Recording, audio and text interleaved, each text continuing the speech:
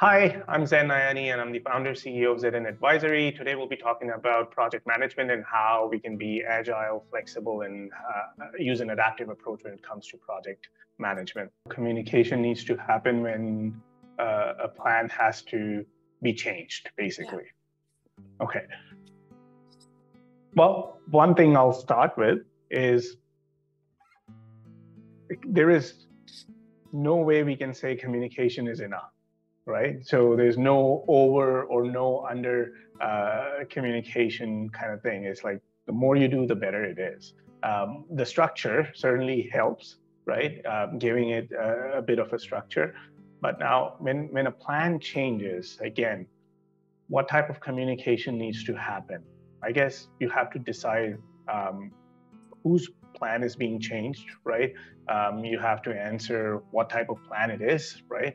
It also depends on, is it a $1,000 project? Is it $100,000 project? Is it $1 million project or 10 million? Like, it just changes, right? All of a sudden, there's more people invested in that equation as the number kind of grows towards the 10 million mark and more, right?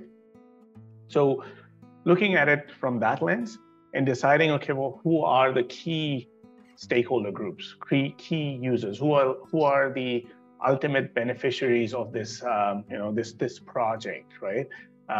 Making sure that you identify them first and foremost, right? Because without that, well, communication is a two-way street, right? It doesn't work. So understanding who this project is relevant to, identify. Step one.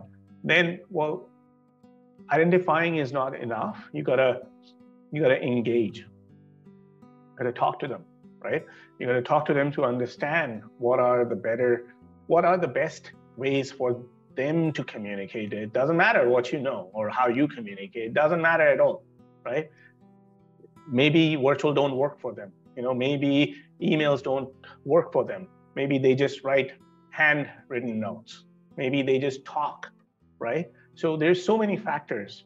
So without really understanding them, talking to them, knowing them, you can't possibly know, right?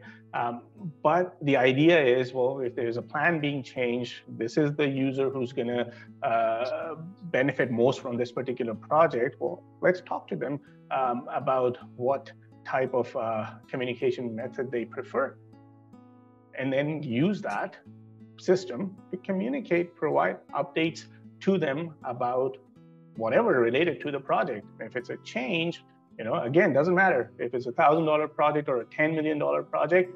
Change is a change.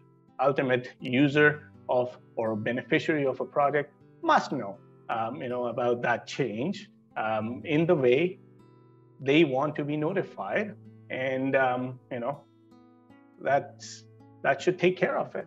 That's how you would notify change and provide an opportunity to, have a conversation about the change. Yes, why that change is important. And as a project manager who's kind of managing a whole bunch of different things in a project, well, it's your job to convince them or not, get the direction of where we need to go, right? Ask the right questions, make your recommendations, and then take the project in that direction.